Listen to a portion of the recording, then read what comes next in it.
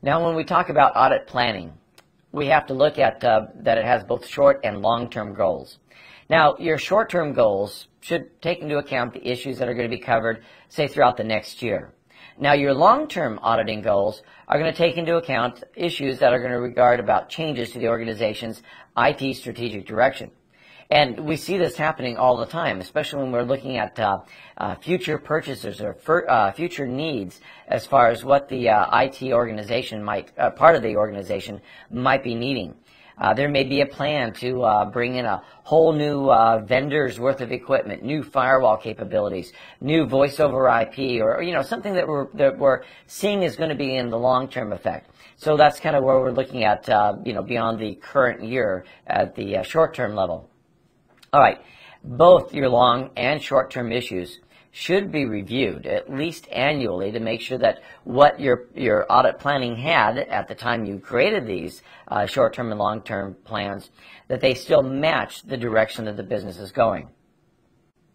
Some of the other planning considerations, of course, would be to do periodic risk assessments.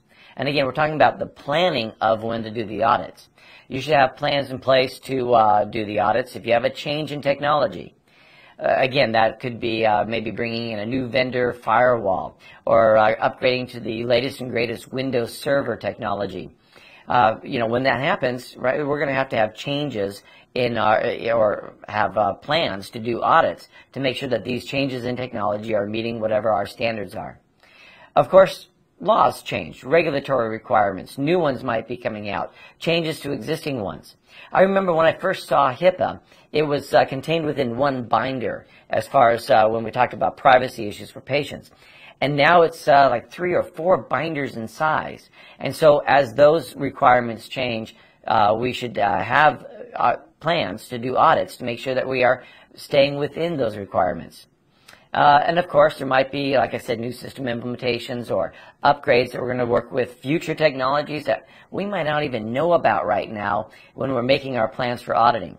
So that means that we have kind of this, idea that as we see new technologies coming in, we're going to have plans to include those into our audits. And we need to also plan around our resource limitations. And again, some of the resources, if we look at the auditors themselves as our resource, they might not have the training they need for these new technologies or these changes. And so we want to plan for that as well so that we can make sure when we're ready to do the audit that we have the resources available, or if we have to look at an external type of resource to be able to perform these audits. Part of your audit planning should be about the information gathering.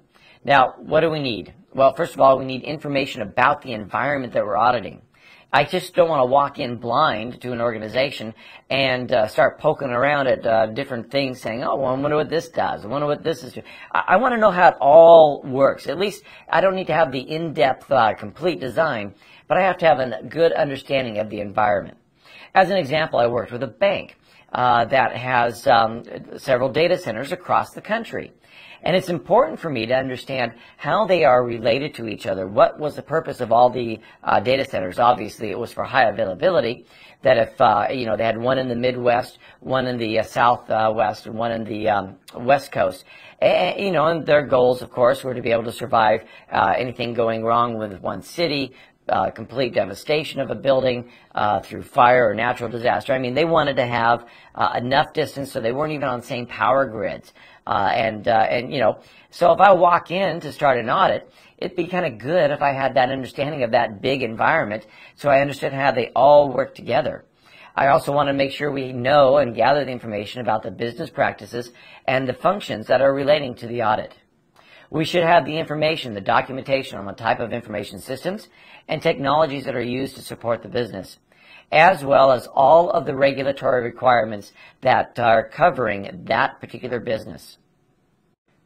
Now, when we look at the ISACA's IS auditing standards, they do require that the auditor address the audit objectives and to comply with professional auditing standards.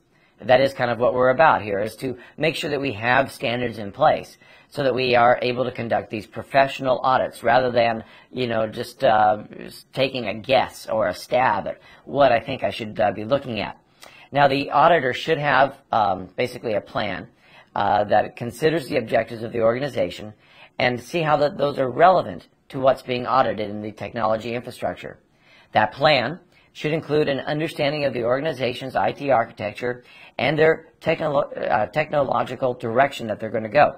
Again, going back to looking at the future, what is the ideas that they have as far as where they see their business in a year, in a couple of years, and which direction are they going.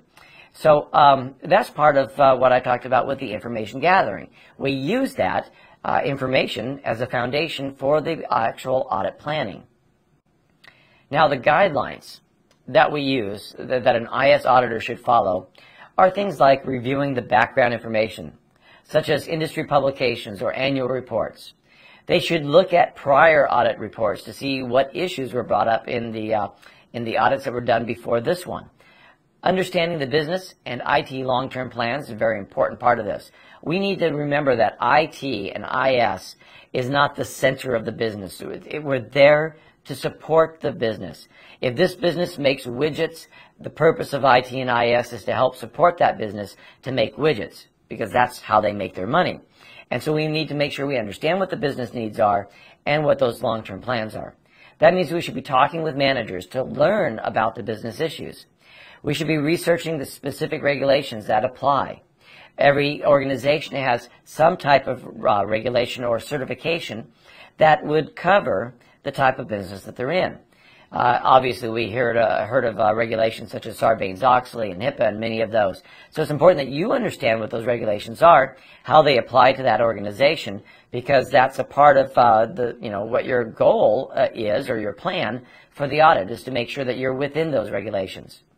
You should know if any of the IT functions are outsourced. For instance, it's not uncommon for some companies, especially smaller ones, to have an outsourced web presence or outsourced email types of presences. What else is outsourced? Do they have contractors, consultants that come in to do specific high-end types of implementations of maybe third-party applications that they've bought and purchased and are using in that company?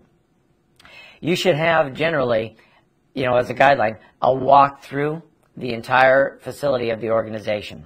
It's kind of like the idea of having the plans about how the entire organization is laid out and how it is functioning.